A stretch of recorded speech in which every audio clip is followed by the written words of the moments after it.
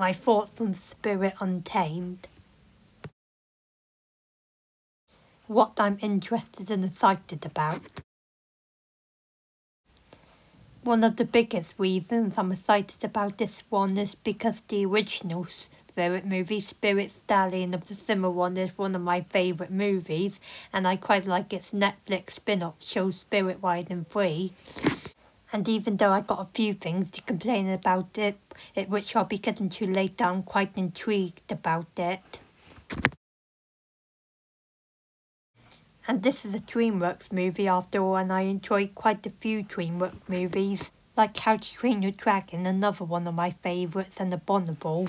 So unless I'm wrong, I've never seen there being a bad DreamWorks movie. So like I mentioned earlier, a few things to complain about, I see this one doing alright, especially for people who like this sort of thing or horses. The new trailer also makes it look interesting. And if you're a hardcore Spirit fan, you'll notice this scene looks a tiny bit similar to the scene in the original movie. So like in the original scene, he's on a train, but this time he's with Lucky.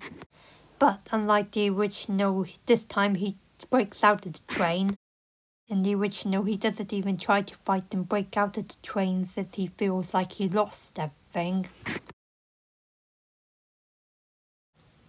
What I find okay.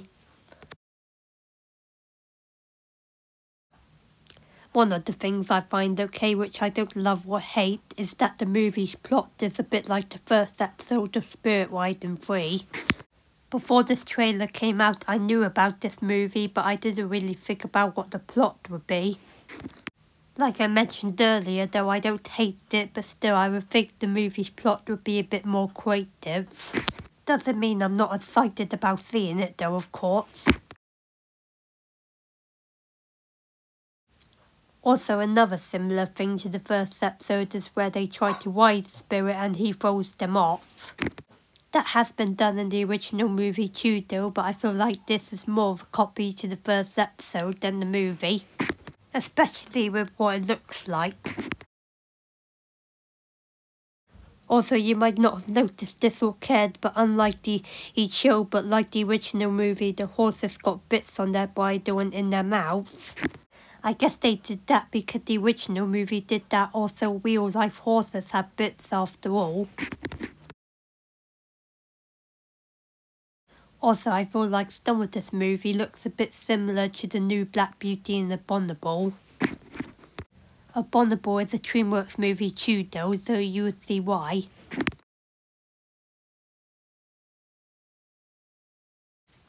What I don't like, love, or need getting used to.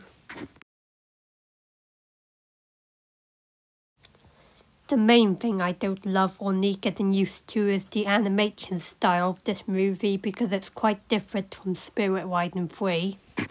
And I feel like out of all of them, I especially need to get used to how Boomerang looks now because I quite liked how he looked in the TV show.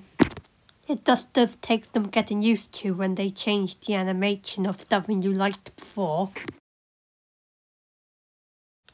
Although some of the animation looks alright, like on these horses, and unlike this in the show Spirit Riding Free, they had the cheap approach and used the same design for the wild horses over and over a bit.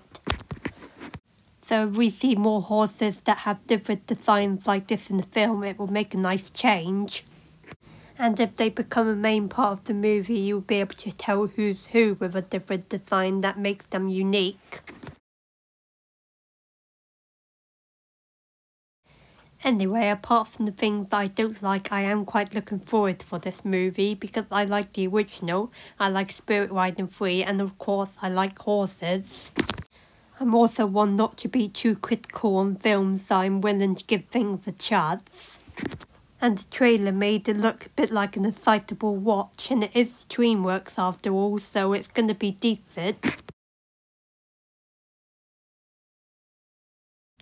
Hope you all enjoyed watching, and I hope you look forward to the film too.